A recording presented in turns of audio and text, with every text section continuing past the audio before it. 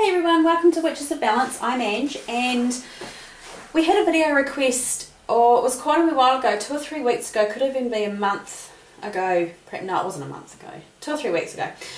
I'm sorry, I can't remember who the video request was from, but they requested that we do some cooking videos and requested that those cooking videos be food that are perhaps well known in our country or native to our country, or you know what I mean. So I'm going to show you how to make lolly cake, which is a bit of a kiwi icon over here. I presume you guys will be able to get all the ingredients overseas. I don't know, obviously, but it's very, very simple. It's very, very yummy. It is my husband's favourite, and it's a sweet, really.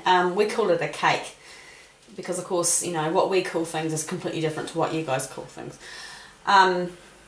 But it's a no-bake cake, for want of a better description, and you set it in the fridge, and it's in all the cafes over here, and everyone just absolutely loves it. So I'm going to show you how to make it. Okay, so the ingredients that you are going to need is one 250 gram packet of malt biscuits. Now, these are what our malt biscuits, well, one of the brands that our malt biscuits look like. You know, just plain malt biscuits. Or cookies, I think you guys might call them. I don't understand cookies, but biscuits. So, and you need to crush them up so they look like, you know, so they're really, really fine. You don't want great big chunks in there. So, and I'll put all the ingredients in the description box so you don't get all, you know, mussed up. So, 250 grams of malt biscuits. You need 1 packet of chewy fruit puffs. Now, they look like this. These are them chopped up. And I just use the cheap ones, just the cheap Pam's ones. But I kept some back so I could show you. Can you see? They look like this. And there's different flavours in the pack. They're chewy, kind of soft, real yummy, soft scented, not soft scented, chewy lolly type things. Anyway, whatever you can get like that, fruit puffs, and what you want to do is just chop them up into chunks so they look like that. You need 100 grams of melted butter and half a can of condensed milk, which I have in here. It's the condensed milk and the butter. So 100 grams of melted butter and half a can of condensed milk. So it would be 200 grams of condensed milk, because 1 can is 400 grams. So anyway, don't fret, I'll put everything in the description box. So like that. You need some desiccated coconut on a plate, because you're going to roll it in that, and some Glad wrap or plastic wrap or whatever the hell you guys call it over there. So it's very easy. You get your biscuits, you dump in your fruit puffs, get your butter and your condensed milk, give it a good stir so it's all combined. I am no cooking guru, so if this is all clumsy then I'm sorry, but you'll just have to bear with me. So you mix all that in. I have to do it this way, otherwise I'm going to get it everywhere. I'm not redoing it because I don't have all the ingredients to make it a second time. Okay, so you put all that in the bowl, mix it all up so it's all well combined.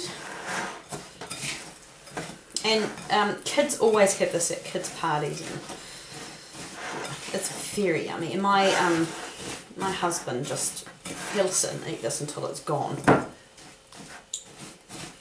He's got a massive sweet tooth.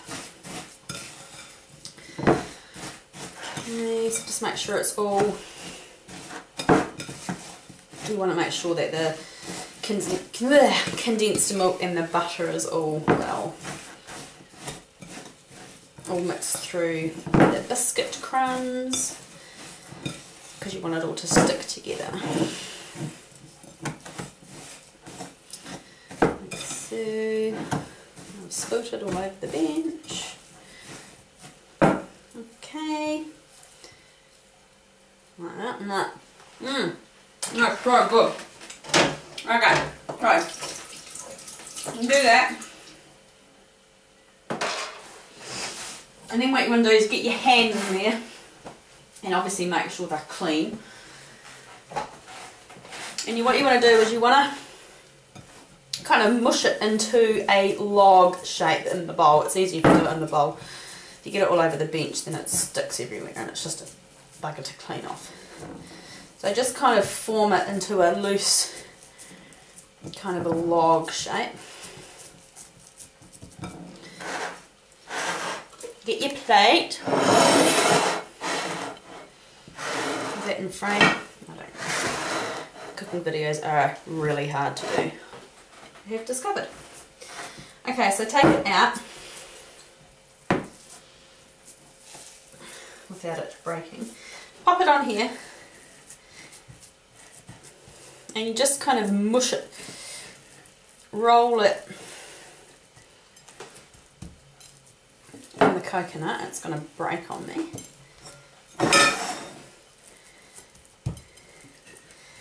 So make sure that all of it is covered in coconut.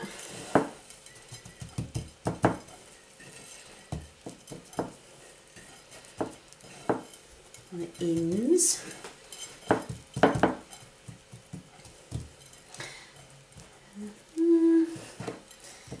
Doesn't have to be absolutely perfect like that, so it looks like a big log.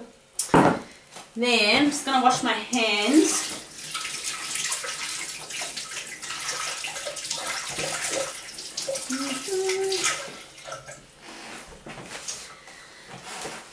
Then you want to get some Glad wrap. Well, over here we call it Glad wrap. I don't know what you guys call it. Plastic wrap, cling form, I don't know. Whatever. So just roll some out on your bench. Everyone's looking at my grotty kitchen, aren't they? Yes, I need a new kitchen, but you know, I'm not a millionaire, so. So pick up your log. Sorry. Get that out of the way. And you just want to wrap it up quite tightly so it stays in its shape.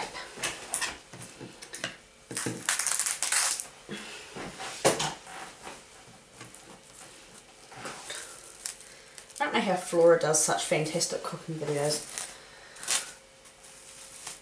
They are really hard to get right. Anyway, so wrap it up quite tight in the cling wrap, Glad wrap, whatever you call it. So it is a nice little neat parcel like that. And then all you want to do is put it in the fridge. It takes, oh I don't know, 2 or 3 hours, I suppose. No, it wouldn't even take that long. What does the packet say?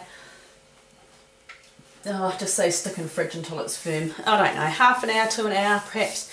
And then I'll show you once it's set, and you just cut it up and eat it, and it's very, very, very yummy. So lolly cake, authentic kiwi lolly cake. If I can actually manage to